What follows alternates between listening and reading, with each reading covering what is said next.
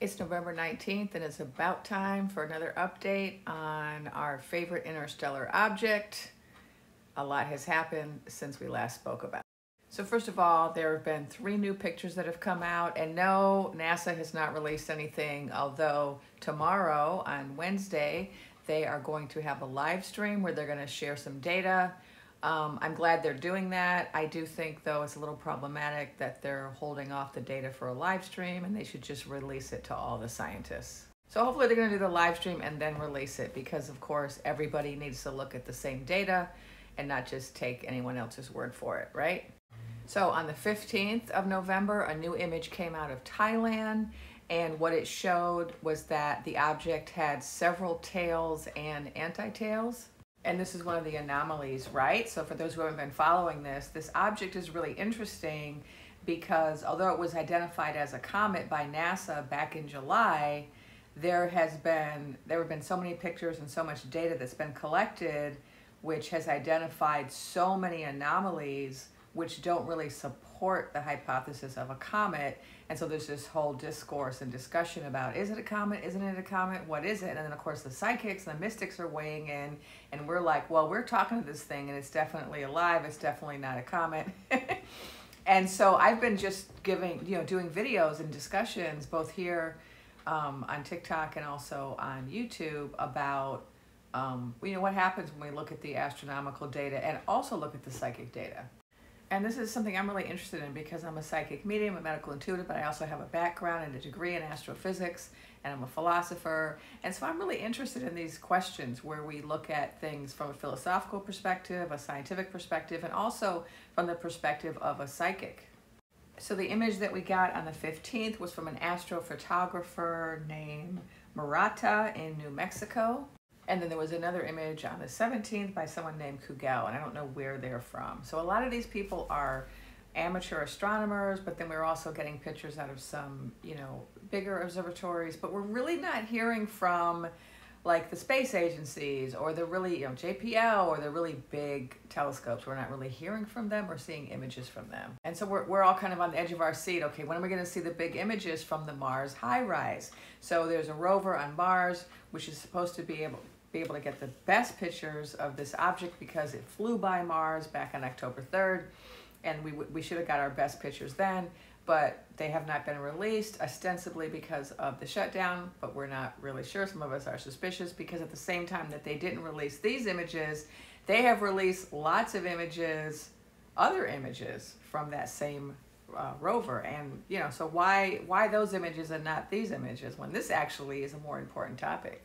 So since I last spoke about them, there are 2 new anomalies. One of them has to do with, let's see, did I talk about this before? The non-gravitational acceleration that occurred when it was behind the sun.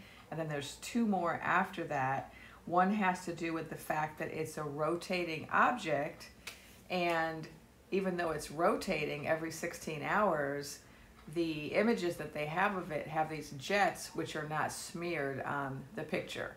So that was raised as an anomaly. And this is just the 12th anomaly. So there's been 12 different anomalies, things that basically can't be explained easily by the hypothesis that it's a comet. And so that then raises the question of, well, is it a comet or is it something else? And if it is something else, let's talk about it. So there's a famous astrophysicist from Harvard, AvI Loeb, who's been the only person, a really prominent person who's been out there saying that, hey, we need to consider the possibility that this is not a comet, maybe it's artificial, maybe it's an alien, maybe it's something we've never seen before that doesn't fall into any of the classifications of things we've ever seen. We need to, ask more questions. And yet the official story has persistently been, this is a comet, even though it doesn't act like a comet. So if a comet, why not comet shaped? If a comet, why not comet behaving? Right? These are the questions some of us have. So like AvI Loeb has been asking this, I've been asking this. There's another creator called Angry Astronaut who's been asking questions. He's been saying, there are all these people who are insisting that it's absurd for AvI Loeb to say, oh, this could be artificial, this could be, technological and not a natural rock spinning through space. The people who are saying that aren't actually providing any evidence to support their claim, right? And science is all about evidence. And I have a quote from AvI Loeb that I think is just perfect. He says, when comet experts argued that 3I Atlas must be a familiar water-rich comet. As soon as it was discovered on July 1st, they behaved like artificial intelligence systems which reflect their training data sets. That's a very nerdy insult. You're acting like AI, dude. You can't think for yourself. It's kind of an insult to AI though. I mean, because really, I've seen AI be a little bit more creative and analytical than some of these folks who are saying, it's a comet, we don't care what the data says. All right, if you haven't been following it, I'm going to go over some of these anomalies real quick. So it has a trajectory, which is aligned with our planets, which is very unlikely, 0.005% likelihood. It has a sunward jet, which means instead of it having just a tail like a regular comet, it actually has kind of an anti-tail going towards the sun. It has a nucleus, which is 1,000 times bigger than one of the other interstellar comets we've seen, and 1,000,000 times bigger than the other one. So it's just like in a whole different category. Number 4, its speed has never been seen before, the speed that it's traveling at. There's some of these are combined. Also, its arrival time, the way it's passing by the different planets in a particular way so that it can kind of do these drive-bys of, you know, Venus, Jupiter, Mars, and Earth. It's not coming that close to Earth. Number 5, it's nickel content. So when they look at, you know, the chemical components in this so-called comet, it's got a lot of nickel and not a lot of iron, which we typically only find in industrial outputs. Number 6, it's only 4% water. Comets are typically frozen water. They are giant ice cubes. This one does not have water in it. 7, it has something called negative polarization, which has never been seen before.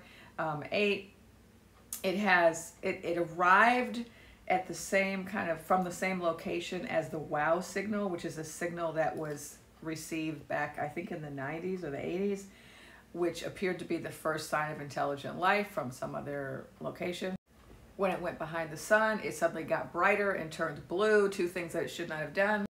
It had all of these jets coming out of it, which should have suggested a certain mass, which needed to be explained by things that didn't happen, like it didn't explode. And I think that's related to the non-gravitational acceleration too. So it suddenly accelerated behind the sun, but it wasn't related to the gravity of the sun, and it didn't explode, so they don't really know how to explain that. And finally, number 12 is it has all of these jets coming out of it, despite the fact that it's rotating. And if something is rotating with jets, those jets should be smeared, kind of like a spirograph photograph, you know, picture painting. But that's not how it looks. Now, Stephen Burns, one of the astrophysicists talking about this, says, oh, we can actually explain those jets and the fact that they're not smearing by realizing this is a plasma. And so there is now a paper out. Dobsonian Power, who's another creator who's been talking about this, an amateur astronomer, has just been talking about, oh, there's a new paper out saying, yeah, it's not a spacecraft or a comet, it's a plasmoid. Now, apart from the science, which is very interesting, there's those of us like myself who are psychic mediums who've been able to tune into this object and get information that way. And so some of what I've been told about this object intuitively is that it is a sentient being. It is not a comet. It's coming here on purpose. It's multidimensional. I've been told that it's coming here to do a survey of life forms in the solar system, of which there are many. They told me that there are life forms on Venus, Jupiter, Mars, and Earth. They also came here to have a conversation or an energetic exchange with the sun, and that does explain the solar flares we're experiencing, and those are affecting us energetically. When I spoke to 3I Atlas, they told me that it's okay if people think they're a rock because humans are afraid of everything but rocks. Everything floating around in the sky that isn't a rock is scary to us, but they mean us no harm. But they did come here to raise our consciousness, particularly to raise the consciousness of the scientists who are kind of stuck in this dogmatic fear of the unknown. And their intention is to contribute to a scientific revolution for us, which is also a revolution in consciousness. And this is preparing us for open contact, which will happen in the next few months. But we need to be ready for it. We need to expand our horizons. We need to understand that we're not the only people out here. And if we can accept that, then maybe we can learn from those who are going to come visit us.